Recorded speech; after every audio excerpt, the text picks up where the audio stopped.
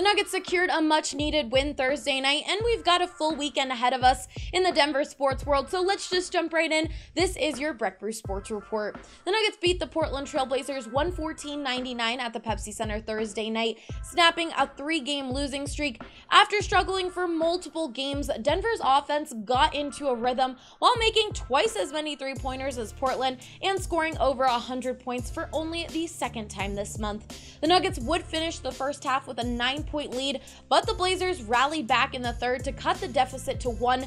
The Nuggets responded with a 19-4 run of their own to finish out the quarter and carry it into the fourth. They would pad their lead to 18 points and seize control of the game in that final quarter. Jeremy Grant and Nikola Jokic both led the team with 20 points on the night.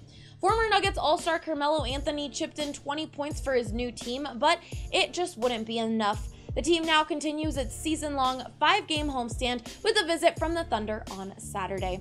Moving on to some hockey, the Colorado Avalanche welcome the New Jersey Devils to the Pepsi Center tonight for a 7 p.m. puck drop. Goaltender Philip Grubauer, who has been out with a lower body injury for 2 games, could be back in net tonight. He participated in optional practice on Thursday, and head coach Jared Bednar said Grub is probable for the matchup. More on the injuries: Eric Johnson and Cale Makar skated in red non-contact jerseys before the team session. Bednar told the media Makar will miss another game but could return on Monday. Be sure to stay up to date on what happens today at morning skate by following DNVR_Avalanche on Twitter.